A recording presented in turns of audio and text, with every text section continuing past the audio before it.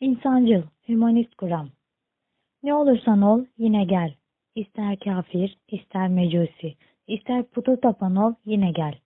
Mevlana'nın bu dizelerini duymayanınız yoktur herhalde. Tüm insanları sevmenin, tüm insanlara saygı duyup onları oldukları gibi kabul etmenin önemine vurgu yapan bu dizeler, aslında psikoloji tarihinin en önemli kuramlarından hümanizmin görüşleriyle paralellik taşımaktadır.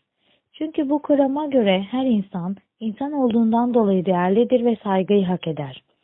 Şimdi hümanizmin iki önemli savunucusu Rogers ve Maslow'un kişilik gelişimine ilişkin görüşlerine göz atacağız. Hümanizmin kurucusu olarak kabul edilen Rogers, insanlarda gerçek benlik ve ideal benlik olmak üzere iki farklı benlik yapısının bulunduğunu söyler. Gerçek benlik, benlik tasarımı veya benlik bilinci de deniyor, bireyin yaşantılarına bağlı olarak geliştirmiş olduğu kendisine ilişkin algısını ifade eder. Yani bireyin kendine yönelik duygu ve düşünceleri onun gerçek benliğini yansıtır. İdeal benlik ise bireyin ulaşmak istediği konuma ilişkin algısını ifade eder. Yani bireyin ileride ne olacağına, neler yapacağına ilişkin düşünceleri onun ideal benliğidir. Rogers, gerçek benlik ve ideal benlik arasındaki farkın bireyin öz saygısını veya benlik saygısını yansıttığını ileri sürer. Bu farkın düşük olması öz saygının yüksek olmasını sağlarken bu farkın yüksek olması öz saygının düşük olmasına yol açar. Hümanizmin bir diğer önemli temsilcisi Maslow ise sağlıklı bir kişilik yapısının oluşması sürecinde bireyin sırayla bir takım ihtiyaçlarını gidermesi gerektiğini belirtir. Hiyerarşik bir düzen içinde giderilmesi gereken bu ihtiyaçlar, fizyolojik ihtiyaçlar, güvenlik ihtiyacı, sevgi ve ait olma ihtiyacı, saygınlık ihtiyacı, bilme ve anlama ihtiyacı, estetik ihtiyacı ve kendini gerçekleştirme ihtiyacıdır. Fizyolojik ihtiyaçlar, bireyin yaşamını sürdürebilmesi için karşılanması zorunlu olan yeme, içme ve benzeri ihtiyaçlardır.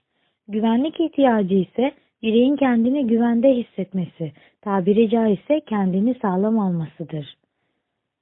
Sevgi ve ait olma ihtiyacı, bireyin çevresindekilerle yakın ilişkiler kurabilme ihtiyacını ifade ederken, saygınlık ihtiyacı, bireyin toplum içinde belli bir konuma ulaşması, bir yer edinme çabasını ifade eder.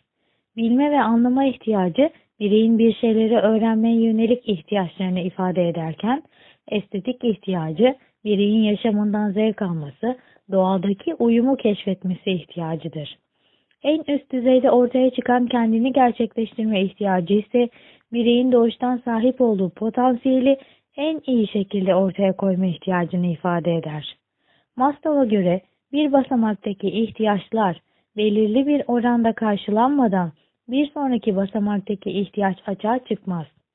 Diğer basamakları geçtikten sonra kendini gerçekleştirme aşamasına ulaşan bireyler, kendini ve çevresindekileri olduğu gibi kabul etme, özerk, bağımsız olma, demokratik olma, doğal davranma, yaratıcılık, güçlü bir mizah anlayışı, kendine ve çevresindekilere karşı duyarlı olma, yaşamdan gerçekten doyum alma gibi özelliklere sahip olurlar.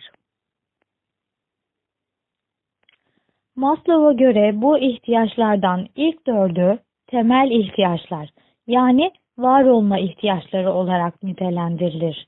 İnsanlar hayatta kalabilmek için bunlara ihtiyaç duyarlar. Son üç ihtiyaç ise üst düzey, yani gelişimsel ihtiyaç olarak nitelendirilir. Maslow'un ihtiyaçlar piramidini sırasıyla tekrar edecek olursak: 1. Fizyolojik ihtiyaçlar. 2. Güvenlik. 3. Ait olma, sevgi. 4. Statü, saygı. 5. Estetik. 6. Bilme, anlama. 7. Kendini gerçekleştirme.